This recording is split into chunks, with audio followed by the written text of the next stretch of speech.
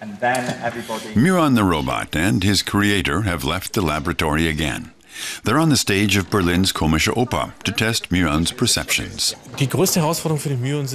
What challenges Myon is easy for us, like recognizing faces. This table is almost skin-colored, so that confuses him. It seems silly, but he's really just analyzing a camera image. Or directional hearing. We almost instantly know where a sound is coming from. But this space has so much echo that a machine like Myon has difficulty. Robot maker Manfred Hild has been working on Myon for 6 years. Now he's preparing the robot's stage career, together with performance artists from the Gob Squad and singers from the Komische Oper. We kind of made a short list because there's a few projects here in Berlin that are looking at artificial intelligence.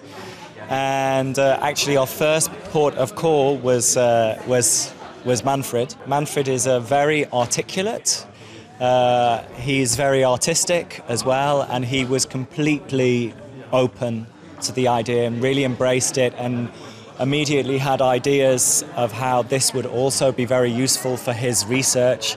So it was kind of love at first sight.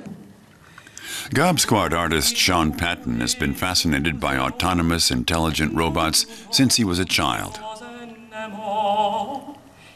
Of course, the machines in Star Wars are different from Myon, but ultimately he's expected to make decisions for himself on stage. And the robot is even meant to show feelings, even if he doesn't know the word.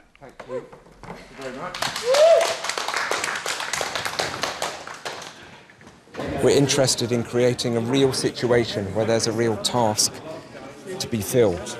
And this is very much like the atmosphere of a scientific experiment. They want to set the robot off doing something real and see how it succeeds and see how it fails. And that's very much our approach to performance. It's live, it can fail, it can go wrong.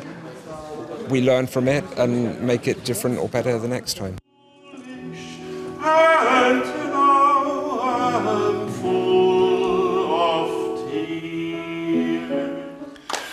For both the artists and the scientists, the long-term project has already brought all sorts of benefits. In rehearsals, we've had situations we've never had in the lab. Singing, large spaces. I've noted here the problem of near and far.